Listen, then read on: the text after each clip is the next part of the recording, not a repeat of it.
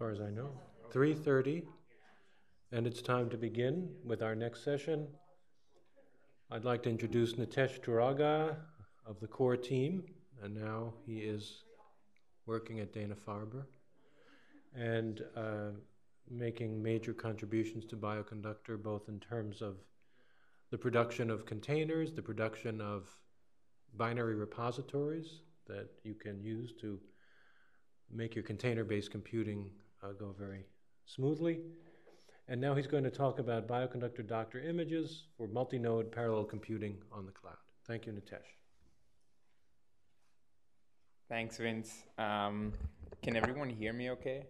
I don't know how to check on the folks who are joining us virtually, but blink twice if you can hear me. So I'll be talking today about multi-node parallel computing on the cloud using Bioconductor Docker images. And first of all, I'd like to point you to the slides and the GitHub repo. So I'll just introduce the topic a little bit with some slides for about 30 minutes or so, and then we'll go into a demo where I'll launch an actual cluster. We'll do some toy parallel computing to show you guys how it's done. But interrupt me with any questions you have. It's supposed to be an interactive sort of session. You can't follow along, unfortunately, unless you have a Google Cloud account and a credit card in the system. So that's why we didn't make it a workshop. It's going to be just a long demo. I'll try to keep it interesting.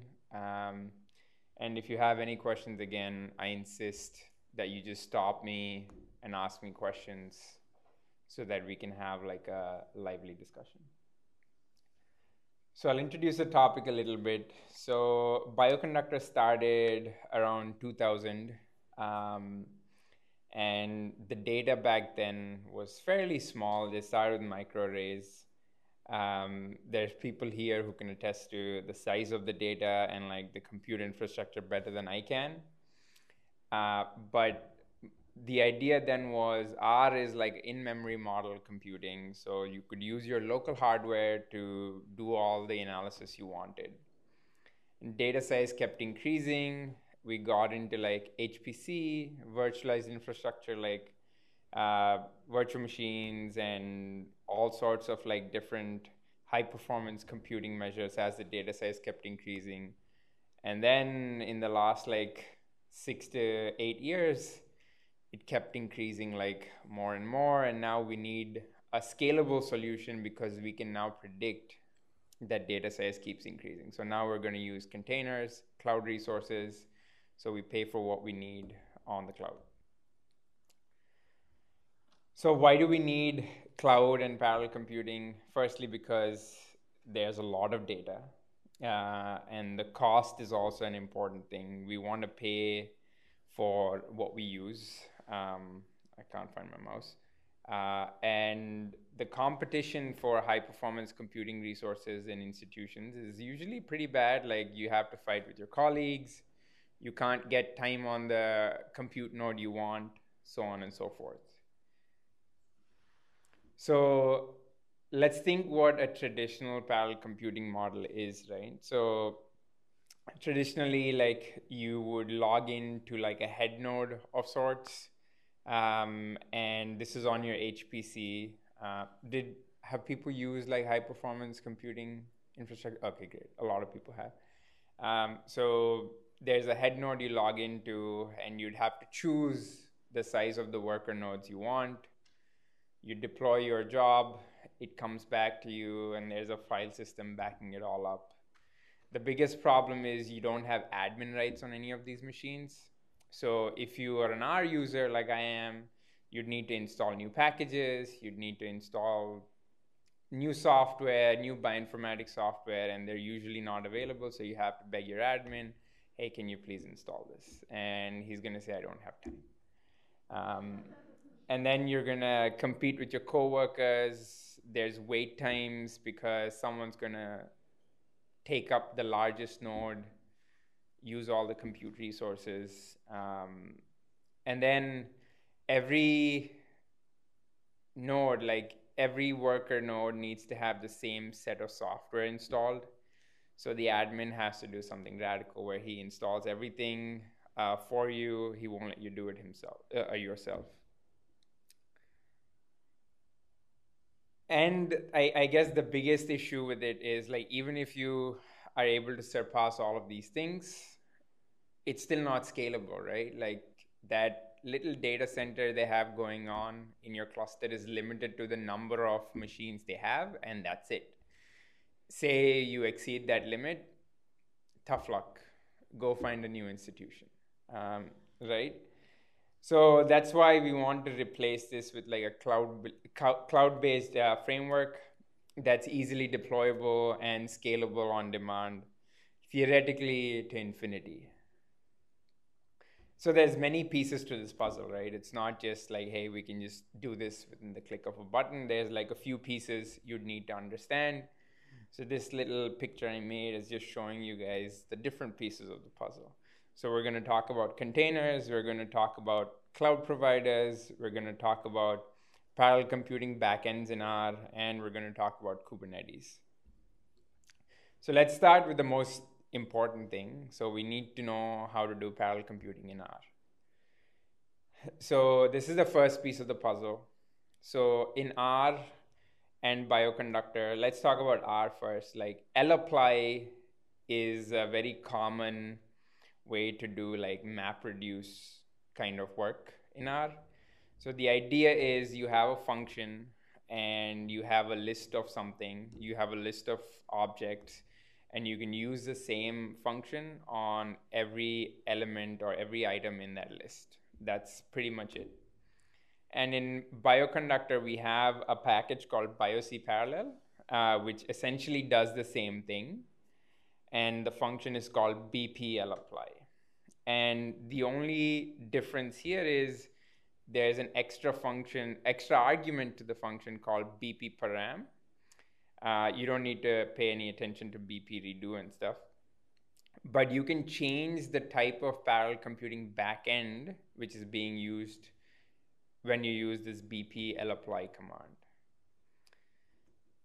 So just to delve into this a little bit more, so you apply a function to each element on the list or a vector x, and the idea is the return value is also a list of the same length of what you gave it as input. So that's kind of key. And you can change BP-param for different backends for parallel evaluation. So I'm going to talk about like a few different backends so you understand where I'm going with all of this next. So BiocParallel has different backends. These are just a few. Like the most basic ones are like multi-core param and snow param. So I'll just highlight a couple of the differences here. So multi-core param uses a process called forks. You don't need to understand how it works entirely, but for each parallel thread, there needs to be a complete duplication of whatever is happening on the master process with the shared environment. So all the objects and variables which you give need to be copied over, which is why it makes the computing really quick. But one of the major limitations is it's not available on Windows. On the other hand, like sockets, which is run by SnowParam, pretty much works on like all the operating systems, but each thread runs separately without sharing objects and variables. So it needs to be passed by the master process like explicitly for this to work. So it's a little slower because there's like a little bit of a communication overhead between the different processes. And there's this new backend called RedisParam introduced by Martin Morgan and Jefei Wang, which essentially works with a queue data structure called Redis. Redis does a lot more things, but like we're just using this queue type message passing interface, which makes it easier. So I just took screenshots from my local machine for each of these different backends. So you can see that all of them report that I have 14 possible workers left. That's because, so that's happening here. That's because I have a 16 core machine, and the way BiocParallel gives you the number of workers is it's total number minus 2. So it'll give me 14, so 16 minus 2. So RedisParam is open source. It's available in Bioconductor. It's a new package which is in Bioconductor Devel now. It's an in-memory data structure. It stores some objects, and it's able to pass these objects to different workers in that data structure. It's essentially a queue. So whoever goes in first comes out first. It's fairly simple. And there's a few packages in R which do this. So one is called Redux, which is in CRAN, and RedisParam is in Bioconductor. So how do you use RedisParam? So I'm going to give you guys a little bit of a demo. Let's see if this works, if I can find my mouse. Can I drag this over? So exit.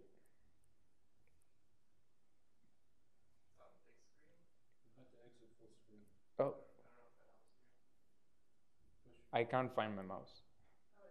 Oh, there we go. There we go. Is this, nope. Is the screen large enough? Like, is the text large enough, the font size? Yes, great. So I'm gonna just start an R process here, just for the sake of demonstration. And I'm gonna split my screen, start another process, split it one more time, start another R process, split it one more time. And I'm going to start a Redis server. The Redis server is going to act as this message passing interface. Everything on the right-hand side, you're going to think of as R processes, which are workers. And on the left-hand side here, you're going to think of this R process as the master or like manager, right? So I'm going to say library RedisParam. So I'm running Bioconductor 3.16. So BIOC manager version 3.16, right? So I'm going to make a RedisParam for us. So RedisParam. And since this is the manager, I'm going to say is.worker equals false. And I'm going to give it a job name equals test. Oops. I need to give it quotes because it's a string. So you'll see that RedisParam is up, so it created an object. I haven't started it yet. I just created an object. So I'm going to start RedisParam. So by default, it'll say BPN workers is 1000, which doesn't really mean anything. But all you need to pay attention to, BP is up is false. So now when I look at my RedisParam object after starting it, after doing BP start, is there's 0 workers, but it's active. And these 2 are my workers. So I'm going to say library RedisParam p RedisParam. If you guys have any questions, like ask me. So this is a worker which I'm initiating. Is.worker equals true because this is a worker.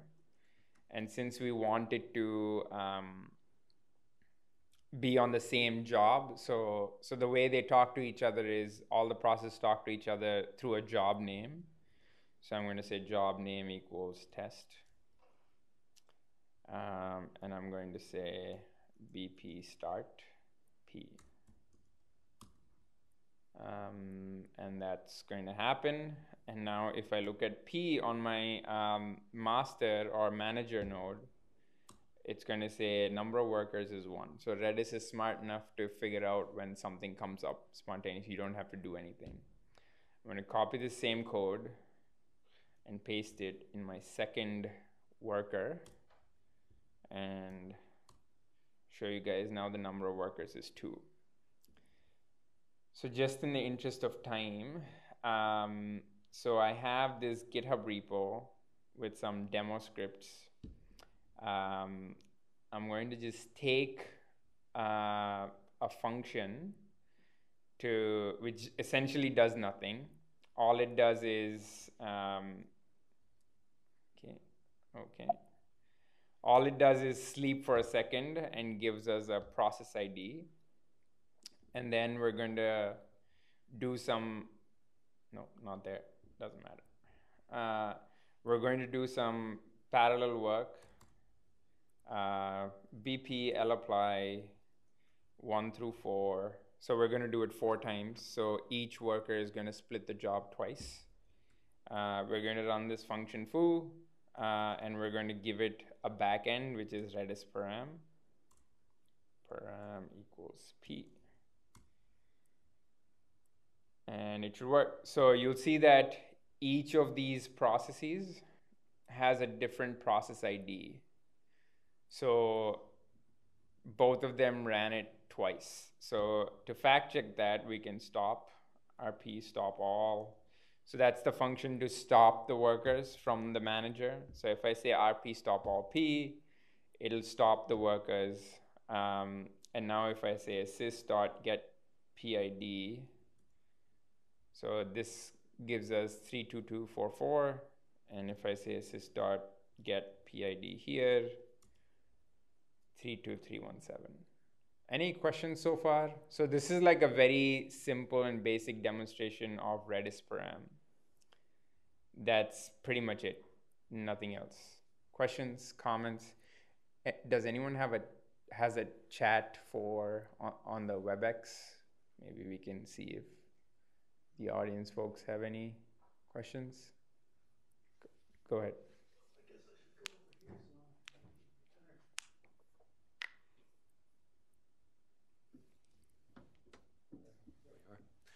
Well, it's very nice. I just wonder if you can say anything about the amount of infrastructure needed on the manager and the workers so that Redis is usable. Is it a simple runtime Redis install?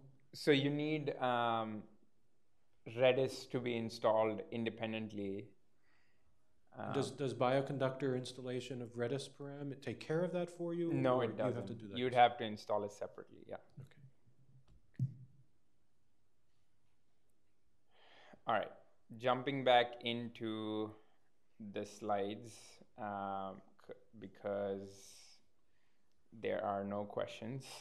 We're gonna switch to the next piece of the puzzle, which is Bioconductor containers. So Bioconductor produces Docker containers.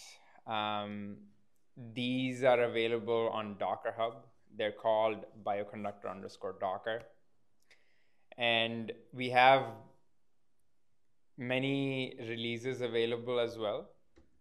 So I think everything from release 3.11 is available on the Docker containers for Bioconductor. The latest release is release 3.15, and the devel image, which is Bioconductor 3.16, is called devel. So if you wanted to use these Docker images, you would just say Docker pull Bioconductor, which is the organization name, Bioconductor_Docker, which is the image or container name. And then in these square parentheses, I'm just trying to demonstrate like the different tags which are available for these images. If you wanted to use devel, you'd use devel. If you wanted to use a release version, you'd say all caps release _3 and release number. The advantage of these Docker images are they have all the system dependencies, including Redis, which Vince just alluded to, available on them already. So you wouldn't have to install anything separately. And all the Bioconductor packages would install by default. I say 99%, but it's closer to like 99.7% or something. And the other huge advantage of using Bioconductor Docker images are you get binary packages for free. So when you just say BioC Manager install, you would get the latest built binary packages of all Bioconductor packages available to you. You wouldn't have to compile it on your local infrastructure. They're 7 to 8 times faster in terms of installation. Docker images are very cross-platform, so you, no matter what like operating system you use, Windows, Mac, Linux, it's available to you. And you get RStudio on the front end, or going forward, it's going to be called Posit, I believe. So that's like one of the that's the second piece of the puzzle. So we've learned about parallel computing, some basics about that. We've learned about Docker containers, which Bioconductor produces, and now we need to know what Kubernetes is. So we have these containers. When we deploy these containers on our cloud system or like on multiple different nodes, we don't want to have to install everything separately. We want a piece of software which does all of that for us. So when we use Kubernetes, it orchestrates everything for us. So it'll launch the same Docker image on all of these different nodes that are available.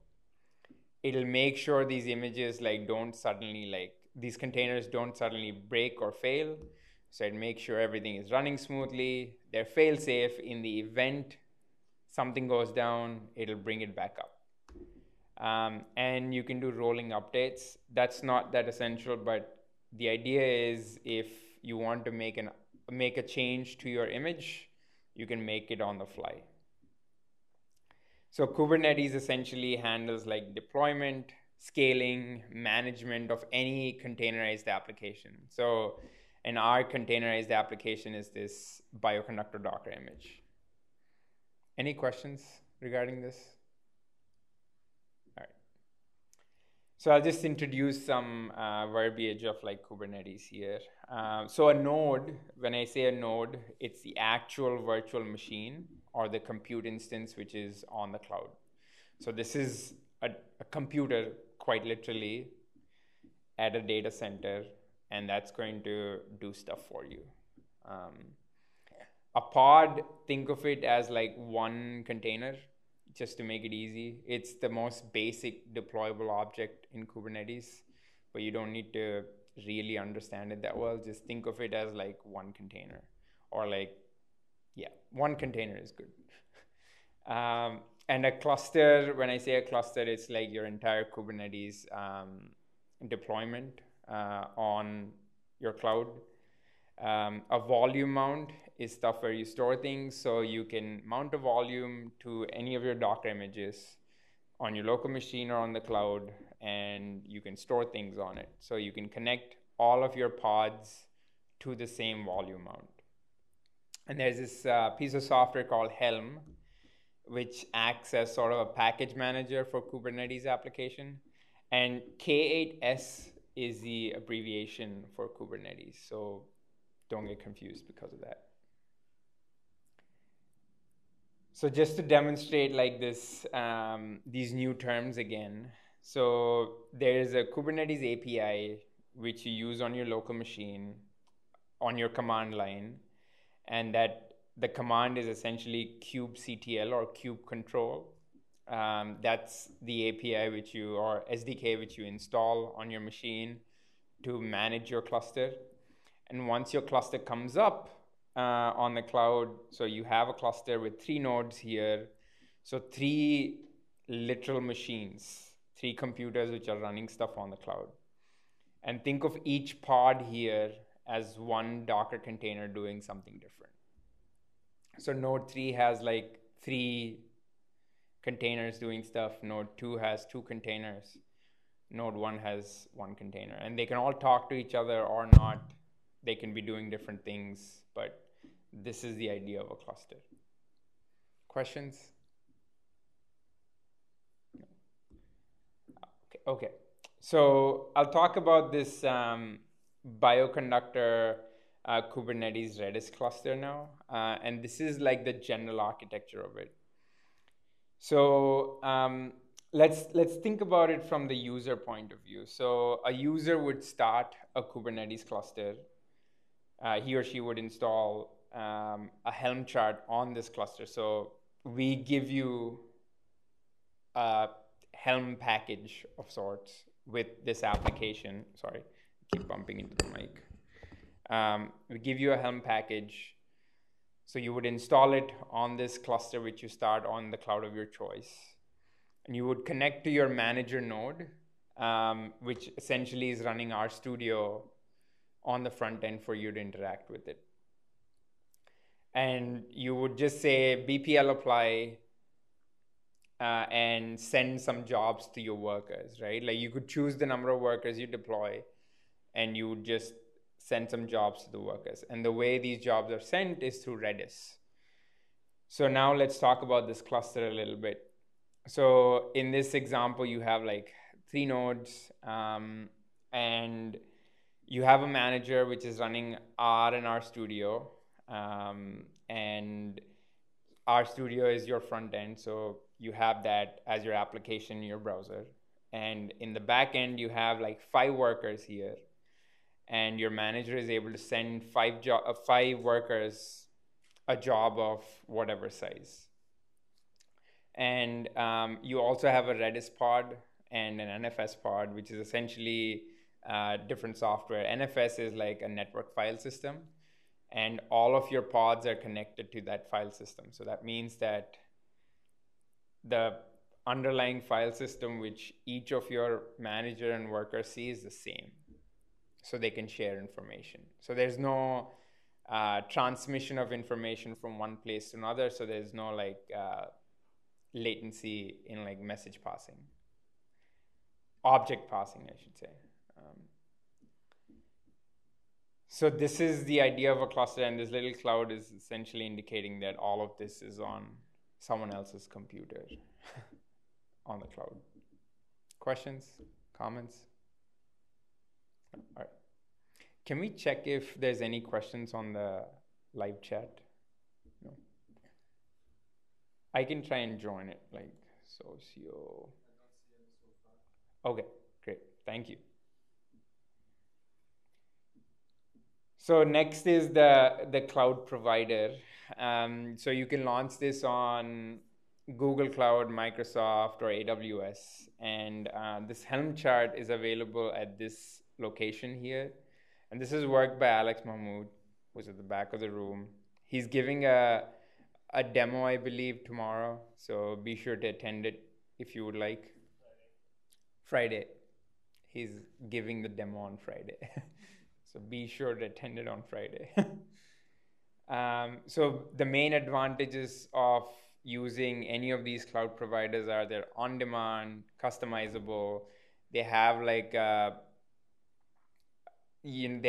mechanism to run your Kubernetes applications and so on and so forth. They're fairly advanced. Everyone is using it for everything now. Right, so we'll just get into the demo. This is gonna take a while, so bear with me. I'm going to launch everything live so that there's no like difference between what I'm doing and what I'm showing you guys. So these are the requirements if you wanted to like run it yourself. So you would need a cloud provider. For that, you would need a credit card or someone funding you. You need a Helm chart, which we are providing. You need Kubernetes, which is available on the cloud. You need RedisParam, which is being provided by BioConductor.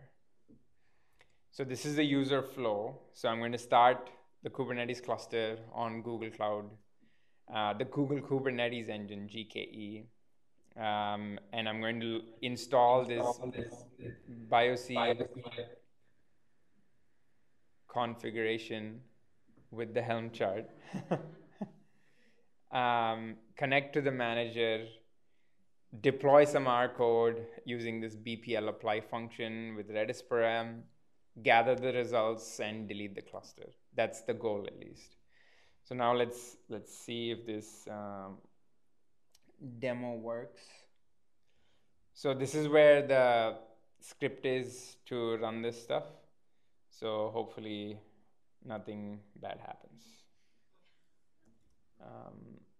So I'll just stop all of these guys because we don't need them.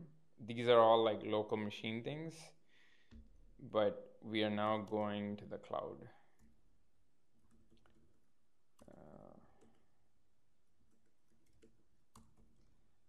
So I have a demo script. It's called multi-node cluster launch. And I will put that up here so we can cheat a little bit.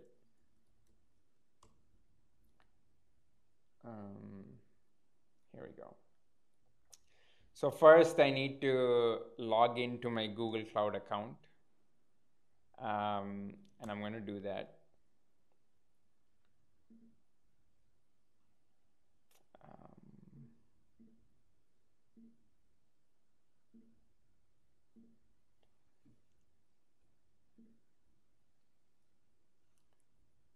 Great. So now I'm authenticated with my Google Cloud account. Maybe I should just look from here. And then I can start my Kubernetes cluster on Google Cloud. So for the sake of this demo, I'm going to launch a cluster with 2 nodes of E2 medium size. And that means it's like a 4-core machine. So I'm going to launch 2 VMs with 4 cores. Right. There we go. So now it'll launch the cluster, which is going to take a second or two, maybe 3-4 minutes actually. So if you have any questions, now is the time to ask. Anything is fair game. This is going to take a while, guys. That's why I asked for 90 minutes. So my question is, you mentioned you have 4 cores on each machine. Mm-hmm. So if you have a process that uses 1 core, then you are wasting 3 cores. Right. So can you use Redis to parallelize within the machines? You scale up and down as needed. Okay. Yes. And they share object when they are running on the same machine, and not share when they are running. So you can scale them. There's like commands in Kubernetes to help you scale, but there's no like auto scaling right now. Okay. That's what you meant by, is it smart enough to like shut down nodes and stuff? Was that your question?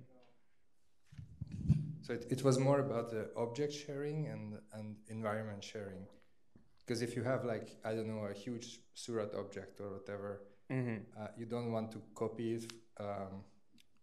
The object doesn't get copied. Like you're working on the same file system underneath for all the workers and the manager. Yeah.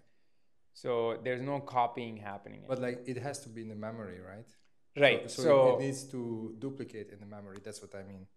That's what I'm saying. Like, so you copy it once to this file system, and it's all your nodes and your objects. Your object has access to like the manager and the worker. It's just happening once. Okay, thanks. I think it may be worth pointing out that there is another package that's relevant here called shared object.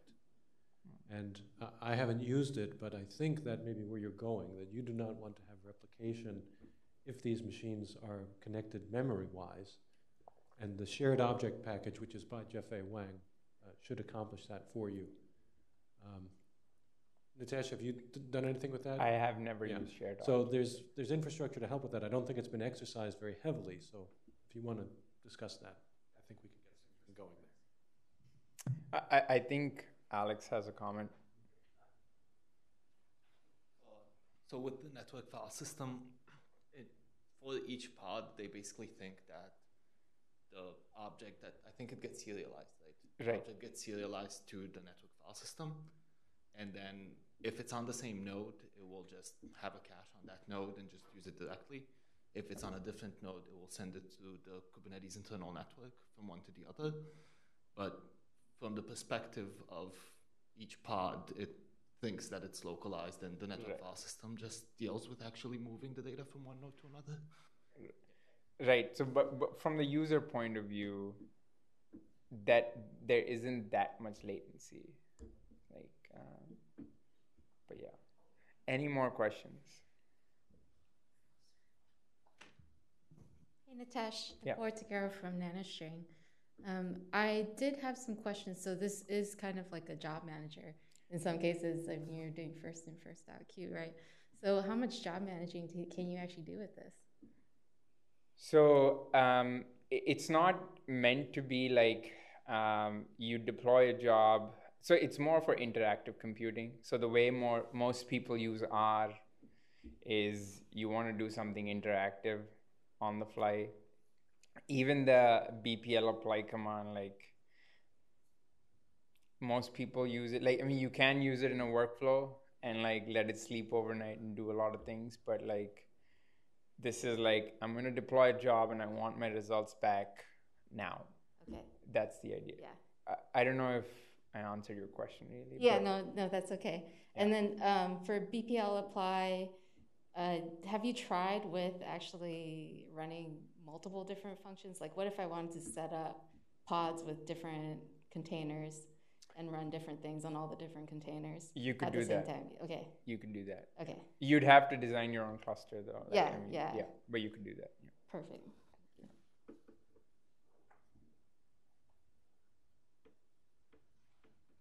Yeah, this is taking longer than usual because of the Wi-Fi. So I encourage more questions.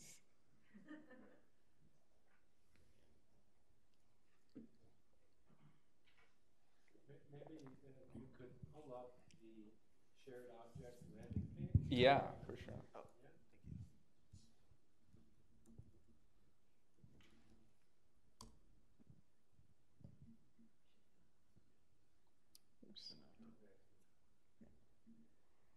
I have a question, if that's okay. Yeah. Aside from Google, AWS, and the other one that's escaping me, are there any other Azure? cloud? Yeah. Are there any other cloud service providers that you know of, or that are good, or that aren't? Yeah. So I think IBM has its own cloud. Okay. There's DigitalOcean. There's Alibaba. There's OpenStack, which is an open source.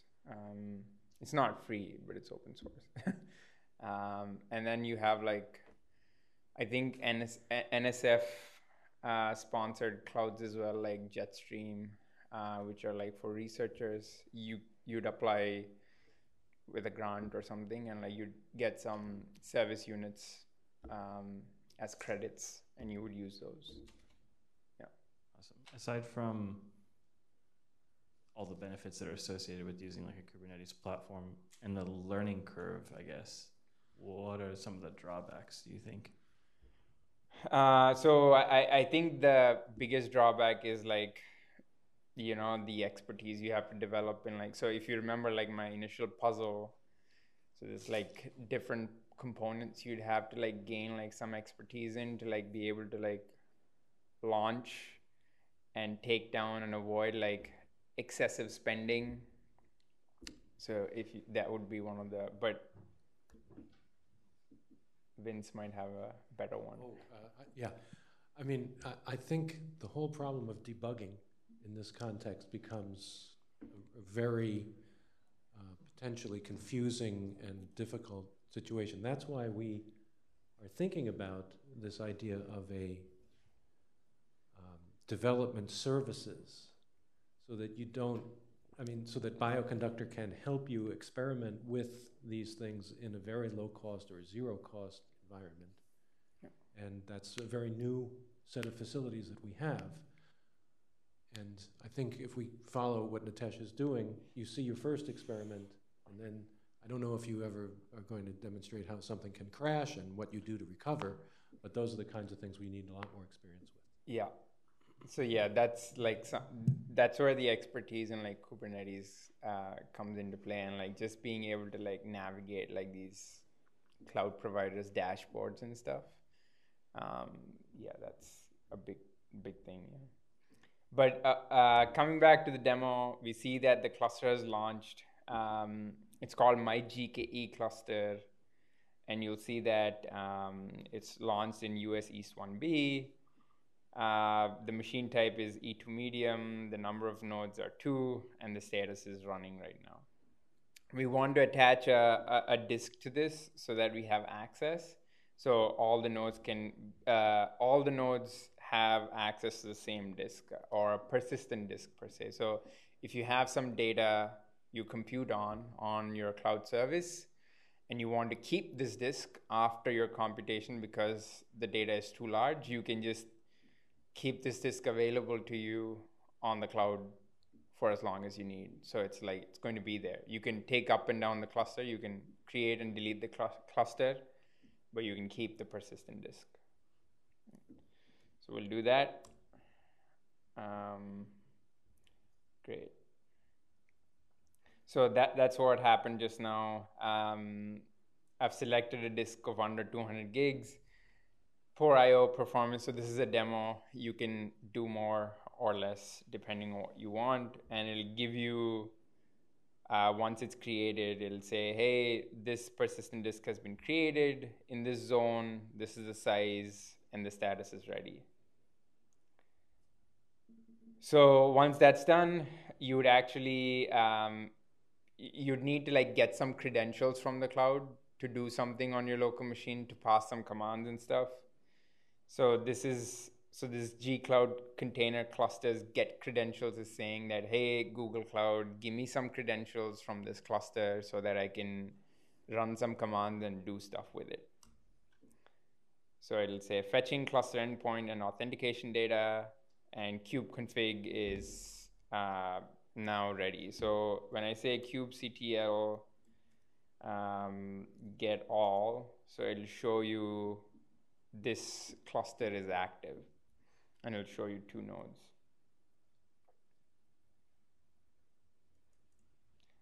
Right, so you'll see that the cluster is active, and so I'd still need to launch my actual like Helm application, and this is what, so this does that. I'll just walk through what each of these lines mean. So the first line is saying like, I don't think it's, so the first line is just saying like Helm is the name of the command line software. You're installing this application onto your cluster. You're giving it a name. It's called my Redis demo. And each worker is, so I'm going to set the number of workers in this cluster. I'm choosing 3. And instead of 314, I'll say 315. I need to use a Bioconductor image version. So instead of devel, so instead of release, I can use like devel. So I can say 316 here, and I guess the thing would be devel. Or I'm not sure actually. So let's just use 315 for the sake of the demo.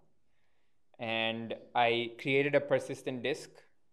So everything in my cluster needs to be attached to the same disk. So we're going to give it the name of the disk.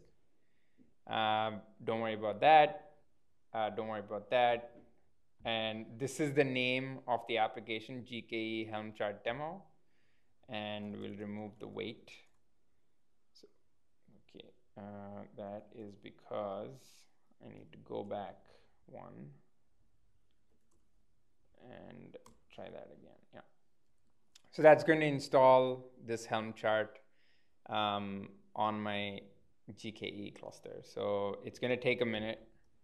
So now if I say kubectl get all, you'll see that it's creating all of these containers. So what that means is each pod is going to pull the correct container and run it on the cluster. And this is also going to take a while. So any more questions? Did you show the Helm chart? No, that's a really good point. Yes. So we can just go through the Helm chart a little bit here. So in this GitHub repo, there's this GKE Helm chart demo.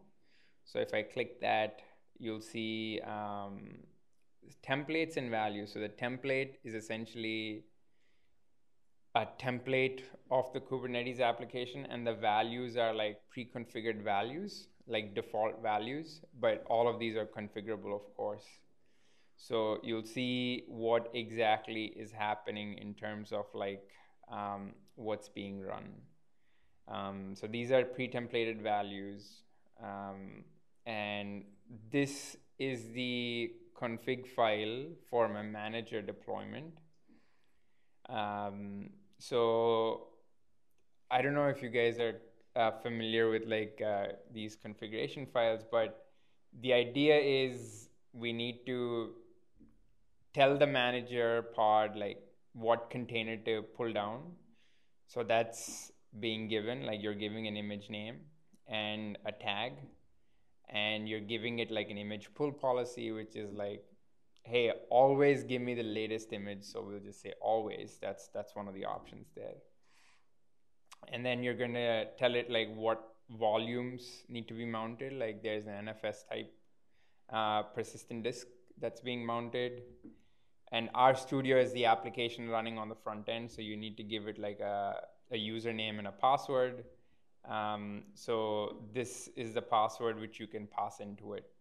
And the name of the value is called password. It's not actually password.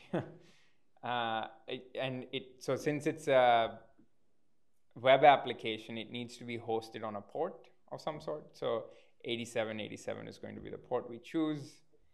And if you have anything extra you want to do, like any extra commands that need to be deployed, like run a command, like you can just say rscript E and give it some job and like just deploy it. So that will be passed into this location here, and it'll run that job for you automatically.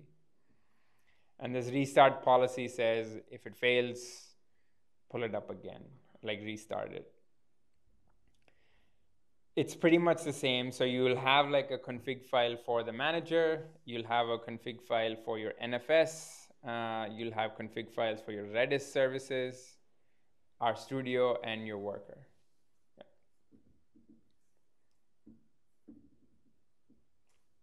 Yeah, this is where things get difficult for me. Yeah. And I'm just, you see, you've called this GKE Helm chart demo. Mm-hmm. And it really seems like a significant product. Yeah. That code base sitting there with all those defaults and that entire logical structure about how to pick things off, essentially your Helm install command, right? You've overridden a lot of those parameters. Right. So is this regarded as a software product? You call it demo, but it seems to me that, you know, this has to be a kind of tested infrastructure with validation and so forth. Are you looking at it in that way?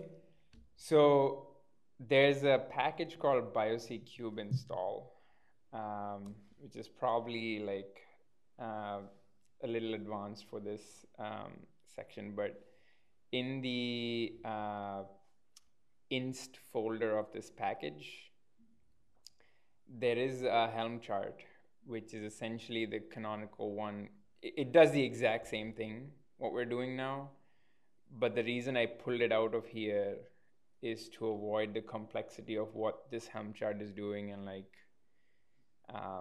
just show folks a simpler Helm chart. But I agree with you in the sense that it is a product that can be evaluated, tested, and delivered in a better way. I don't know if Alex can speak to that a little bit more. Like, I mean, we do have Bioconductor Helm.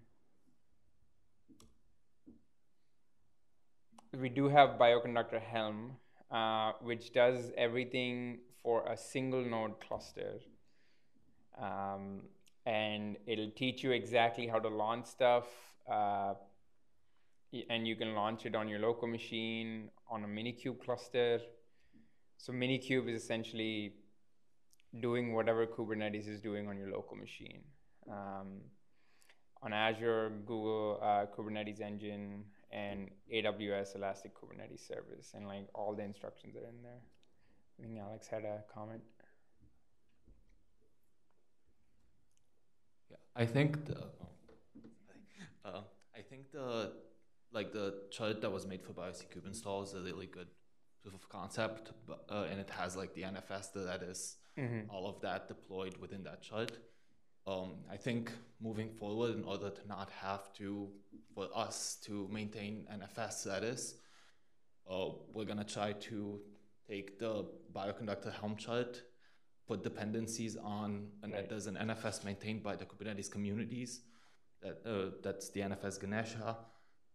There's a Redis chart that is maintained by Bitnami, and try to use those as dependencies, but kind of offload the maintenance requirement going forward for the other services. So we would only maintain the Bioconductor Helm chart, link it to the other ones, and put the necessary linkage, but not have to maintain the full stack ourselves. Yeah, so you would add dependencies. So what Alex is essentially saying is like, we do a lot of work on that Helm chart and we don't need to. We can pass off all the maintenance of the Redis config, NFS config to folks who are experts in that, and just add dependencies in this YAML file here saying like, you know, Redis from here, NFS from there, and they would do stuff for us. But let's check on our cluster. Okay, so our cluster is up and running. Great.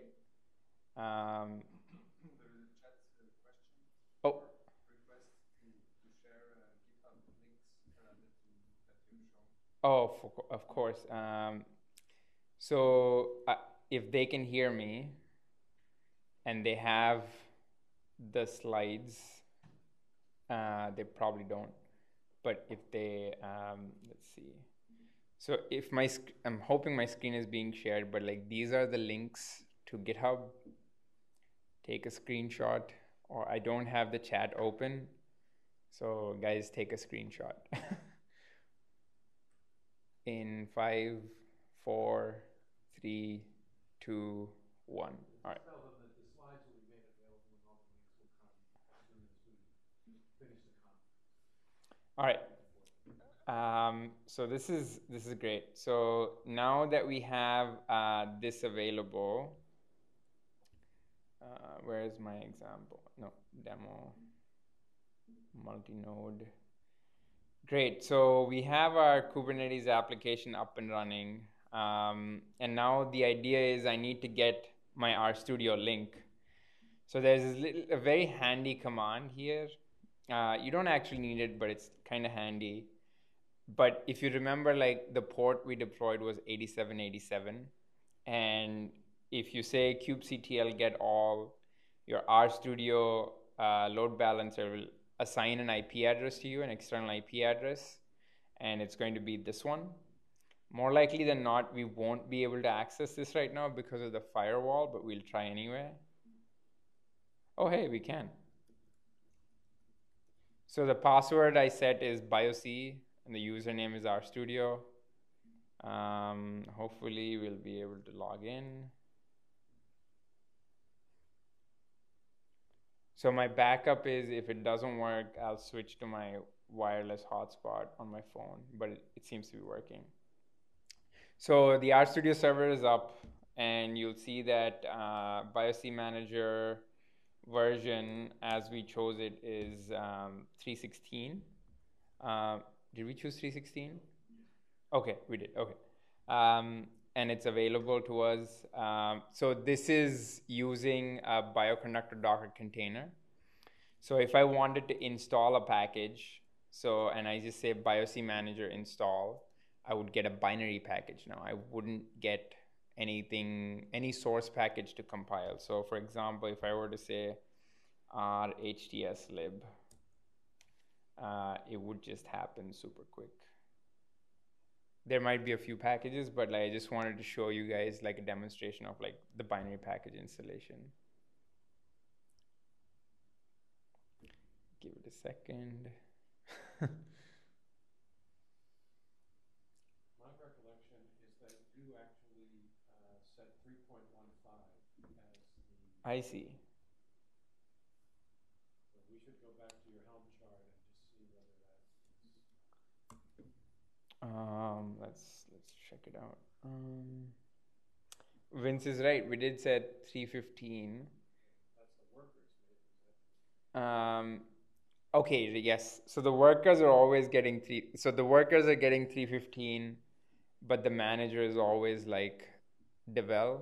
So as soon as you send the work, it doesn't actually matter like what version the manager is on. The manager can be a different version and the workers can be a different version, but they'll still talk to each other. But essentially, like, thank you for pointing that out, that I forgot that little piece of information there. But you'll see here on the installation that it just pulls the container from a binary store, an object store on Google Cloud, and it doesn't do anything. It just unpacks it, and it'll say installing binary package, and it's done. It doesn't actually compile anything, so it's very fast. That's good. I don't want to dwell on this, but let's just. So you made it seem as if it's okay that the manager has 3.16, but the workers have 3.15. Is it? What if you had an object that was sort of a 3.16 dependent S4? Yeah, then it would be an issue. You would have some problems, right? Yeah. So I think a check on consistency right. of Bioconductor version should be a default as this thing goes forward. Right. Absolutely. Okay. We did type that. If you add the set manager.image tag, you can change it. Yeah. So I just wanted to like demo this multi-pod or multi-node parallel computing on the cloud. So we have 2 nodes. We have like, I think 3 workers. So I have this like demo script. So I'm going to say the number of workers is 3 here. I'm going to name my job binary build because that's hard-coded for whatever reason. And so this, I'm going to run this like 13 times over 3 workers. So that's going to be, so one worker is going to run it 5 times, another worker is going to run it 5 times, and the next worker is going to run it 3 times. And we're going to do a BPL apply after starting RedisParam. Everyone with me? This is exactly like the RedisParam we ran earlier. So we're going to load the library RedisParam. Redis server is being run by a pod, so we don't have to start a Redis server. And this manager node and the worker nodes know already that Redis server is active. So we're going to set some system variables to make sure that the right environment variables are being detected. Start RedisParam. And you'll see that it recognizes the number of workers as 3 because you're going to give it 3 workers. It hasn't started up yet, but BPL apply, once you run it, it'll automatically start it. So if I were to say BP start P, it would know so that there's 3 workers available. And then we're going to run the same function essentially, which is sleep for a second, and then give me the node name. Like it's not a process ID anymore. It's the name of an actual machine which is running. So we're going to call it a fun function. And then we're going to time it so that we know how long it slept. So in 5 seconds, we should have 3 workers report to us. That's the idea. We're going to give it like an uneven number, like an odd number of workers, odd number of jobs, so that we know that everything is happening correctly. And we're going to time it with system.time, and we're going to say BPL apply 1 through 13, and you'll see that the elapsed time is like 5 seconds, 5.422.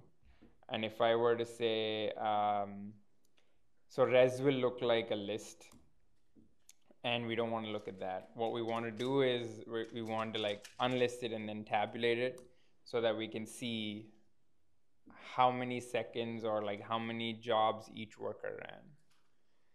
So you'll see that each work cluster, so 2 of them run 5 times and 1 runs 3 times.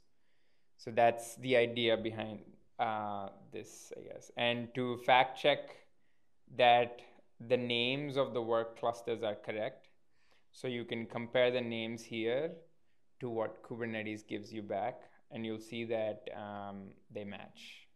This and I guess this are the same. So you've launched the cluster, you've done some work on it. Now I guess the next big step is to like take it down, because if you don't, you're gonna keep getting billed, and that's the biggest thing. So you have to delete your Kubernetes application first. You say, so helm status my Redis demo, you can say that, and it'll show that it's up. So you have to delete it now. So you'll say helm delete. It'll delete everything on the Kubernetes cluster. You have to delete that persistent disk unless you want to retain the information on that disk. But since we haven't done any useful computation, we can delete it. And I'll say yes. So that'll happen in the background. And then you also have to delete these two compute instances or nodes, so that your VMs aren't just running. So you can also do that with gcloud container clusters delete, and it's all gone from the cloud now. Let's say deleting, and that's, I guess, do I have anything else? Yes, I do have something else. So I just wanted to talk about like an example application, which we've been using for a while now. And I showed you a demonstration of these binary packages being delivered to you guys. And that is one of the biggest applications of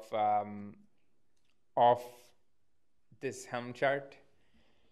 So the way we do it is we compute a dependency graph of all the R packages in Bioconductor, and we make it a parallelizable process. So in this depth first search graph, if you see level 0, that's a package. All the packages with no dependencies are level 0. Level 1 is all the packages with like 1 dependency. Level 2 is all the packages with 2 dependencies, and so on and so forth. So when we pass these packages to be built on the Kubernetes cluster, we pass it based on the level. And what happens is like the workers get 1 package every time you pass a level in. So if we have 50 workers and we have like 500 level 0 packages, it would give in 50 first. As soon as 1 finishes, it would get like 51, 52, and so on and so forth. There's no latency there. And then once level 0 is done, level 1, 2, 3, so on and so forth. It goes up to like level 17, I think. And we use the same cluster architecture for it to work in the background on the cloud. And we store these binaries on an object store in the Google Cloud, and we deliver it to folks.